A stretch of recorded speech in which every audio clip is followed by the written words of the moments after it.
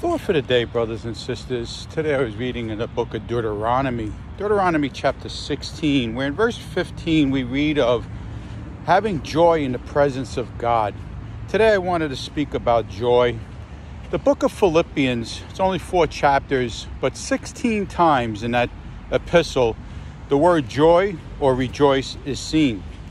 Philippians chapter 4, verse 4 tells us to rejoice in the Lord always. In the presence of God, Psalm 16, verse 11 tells us, is joy forever. Nehemiah chapter 8, verse 10 tells us that the joy of the Lord is our strength. Proverbs chapter 17, verse 22, we are told that the greatest remedy for a broken heart is not so much Paxil, Ambien, or Xanax, and I'm not taking away from people having to take medication at times, but the greatest remedy for a broken heart is joy. J. Vernon McGee was born in 1904. He died in 1988. He would often say that happiness is an outward thing that is based on outward circumstances when things are going good in your life. Joy is when you have a proper relationship with someone. Yesterday, I was speaking with a brother in Christ at my church, and we were sharing how we both grew up in homes where we didn't see our mothers and fathers hugging each other, kissing. We didn't see a lot of affection and joy. So a lot of times when you grow up, and the Bible tells us in Proverbs chapter 22, verse 6, that you are to train up a child in the way they should go when they're young, and when they grow old, they won't depart from that way. When we get older, sometimes that it can go over into our relationship with God. Like if we didn't see a lot of love and joy growing up, we think that God is this stern judge that's always going to be ready to discipline us. And we were sharing, me and this brother, about how we struggle with having to experience the joy of God in our life, having the love of God, seeing how much He loves us, because growing up we didn't see a lot of that. And you could look back at your own life and see maybe the struggles that you have now, even in your relationship with God, and oftentimes it's because of how we were raised.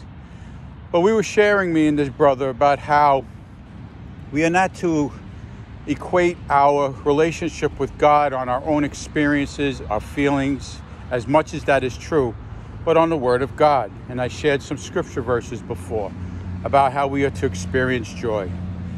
As J. Vernon McGee said, that old-time preacher, as I said, happiness is based on outward circumstances, what people can do for you. I remember back in the 1980s, Janet Jackson sang a song, "What Have You Done For Me Lately?" And oftentimes people will experience short terms of euphoria and happiness because of what someone does for them or buys for them. That's all temporary. It's just temporary. Joy, true joy in the heart, as J. Vernon McGee would say, is having a proper relationship with God, a proper relationship with each other. Next month, me and my wife, God willing, we'll experience 28 years of marriage. I could be happy with her when we go out to eat or we spend time with each other, but it's all temporary. Going out to the diner or wherever, it's just temporary. But having joy with each other is when you truly can experience that true contentment with each other, even when you're not in each other's presence. So I hope today, my brothers and sisters, we can learn what it means to have joy. If you're struggling with having a joyful heart and truly having a glad experience in your relationship with God, truly experiencing the love of God, He understands. Go to Him. You know, I like to talk with you guys, not at you. And if we're really honest, sometimes we might experience this struggle within us, this inner struggle of experiencing the love of God, the joy of the Lord, because of maybe the way we grew up or having a broken relationship, being hurt, being scorned by somebody. But today, my brothers and sisters, learn from the Word of God that in the presence of the Lord, there is joy forevermore. The joy of the Lord is our strength. Joy is the greatest medicine for a broken heart. And that true joy is found in Jesus and Jesus alone. And remember, before I end, the acronym JOY, J-O-Y, Jesus, others, yourself. We live in a culture where everything is me, myself, and I. My life matters. Everything is me. Life doesn't surround itself around us. It should be Jesus, others, yourself, and then you'll have true joy. Heavenly Father, Lord God, I thank you for all my dear brothers and sisters in Christ who will see this devotional video today, Lord.